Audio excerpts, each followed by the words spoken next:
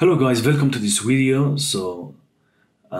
This video is part of the video series of that tries to show you how to do the linear regression in Python and TensorFlow and what is the concept. So in this video we are going to pre-process the data and make it ready for a machine learning model. So previously we talked about how we load the TensorFlow keras in the previous video, and how to download the data set, what is the data set basically, and how to make it to the as a nice pandas data frame. So now is the time to pre-process data set and make it to train and test. So for machine learning purposes, we need this to be two parts. So one part is train, one part is test.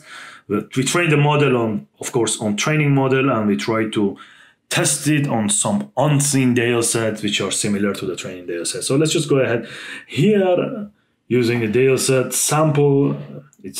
So we have the data set here, which is the pandas data frame. So using the data set dot sample, we just sample a fraction of p, which is we picked point that's actually 8 of sample, and random state is equal to 0. So we take a sample of the data set as a training set, and the portion is 0.8. So this is how it's done in the pandas, and we basically drop the trained data set from the dataset object that we already have, and the remaining is going to be our test data set. This is the simplest form of splitting the train and test in the pandas. So let's just run it. So as you can see, just run it and you just take the next step. So the linear regression with one variable, or simple linear regression, is, as we explained, when we have only one dependent variable and one independent variable. So our independent variable is Rm, which is Rm as we brought here, is the average number of room per dwelling. Our dependent variable is variable medv, is the median value of owner occupied home in based on $1,000 increment. So I will actually want to predict the median value of basically owner home occupant houses, as we put here, based on the average number of rooms per dwelling. So we have only one dependent and one independent variable. So to plot the dependency to the one variable, we just try to matplotlib, import it, figure out plot, subplot. Well, actually X is our trained data set. This is specific argument, Rm, which is our independent variable, and our Y is the medv dependent variable, which we want to is the target variable I want to predict. And we try to actually run a scatter plot. So you can ignore my output here. It's a Google collaborator that I'm always using, so the output is already there because I prepared the code for you. But I just try to run it to make sure that you see the same output here. As you can see, this is the dependency of medv to the Rm, and it would be nice if we can have find the linear dependency with some specific lines here. So let's just go ahead and split train data set and label for linear regression. So here, so we can use the pop command. It returns the item and drop them from the frame, or using the indexing with label, we just can make actually different train input and targets for data set. So for the train input, we have, as we mentioned, the Rm variable picked from the train data set, and for the target, train target, or our labels, we have the train data set, this particular argument, which is the medv target variable. For the test, we basically simply do the same. So as I mentioned, we can use the pop command and drop it from the frame, but we just prefer use the arguments, so not to drop anything from any frames, and it's easier and more handy to work with. So we use approach 2 as we explained here. Let's just go ahead and run this part. So we have the train input and train target variables, and the test input and test target variables. We can do some sort of data normalization, because for the data normalization, sometimes our variables do not scale in different basically values. So let's just search about data normalization to what that is.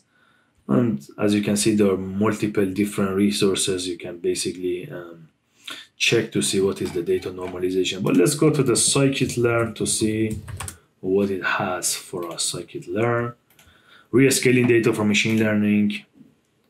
This is a very nice website by weblog by Jason. So it's a machine learning mastery blog. So you can just go. Although this post may not be, the whole thing is not that much relevant, but you can still read through it to see what is data normalization or data standardization. So, and as part of the pre-processed data for the scikit-learn, we just go for it. As you can see, the scikit-learn pre-processing package, it explains, prepare some different utility functions, do the job for you.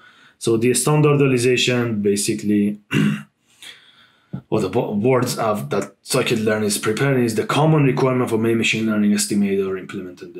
It's scikit-learn for sure. Many different packages implemented the same thing as well. So what we want to do with the standardization is usually take the mean of the features to 0 and a standard deviation to 1. So if the features have different scalings, they just map to the same, in fact,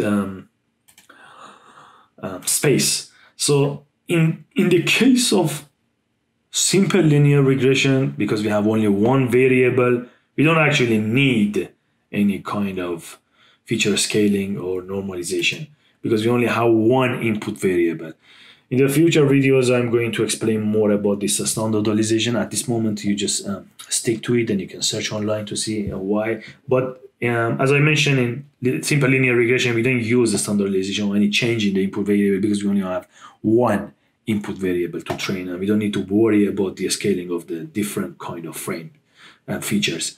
So one nice example of that is that assuming you have an image and you have an RGB image, you want to feed the images to your network so that your image have 3 channels. They're red, green, and blue.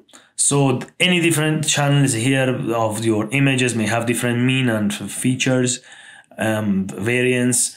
And if you naively feed those to your network, so you may end up biasing towards different channels, like the red channel or blue channel. So normalization and standardization is something you really need to know and implement. So here we don't need to worry about that, and we just go ahead with the data set that we have. We don't need any normalization. So in this video, as a conclusion, so I just explained to you how to basically using the data set we have, the pre-process the data set and create a train and test and have a visualization of what is the relationship between the target variable which you want to predict and the independent variable which we have, and how to basically, as I mentioned, split those things. So in the next video, we are going to show you how to create the model and basically train your machine learning model and how to evaluate it. So stay tuned. Thank you so much for watching. I hope you learned a couple of things here at least to help you for your efforts. Feel free to ask questions or leave any comments if you have. We'll be happy to address them all. Thank you for watching again.